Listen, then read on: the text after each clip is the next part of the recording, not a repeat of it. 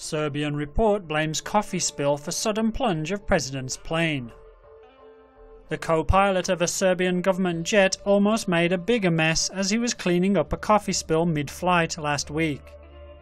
Serbian President Tomislav Nikolic and 9 others, including 4 of his advisors, were flying a government jet to a meeting with Pope Francis last Friday morning.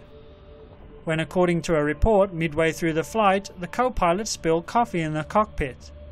As the co-pilot cleaned up the mess, he inadvertently activated the emergency slot extension, which turned off the plane's autopilot.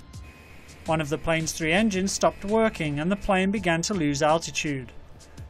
From 10,058 meters above the Adriatic Sea, the aircraft dropped 1,609 meters before the captain was able to regain control. The plane then returned to Belgrade and President Nikolic had to postpone his meeting with the Pope. According to the New York Times, the co-pilot has been temporarily suspended from duty.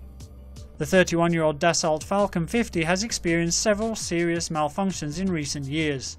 The presidential press office said that President Nikolic may stop using the aging jet.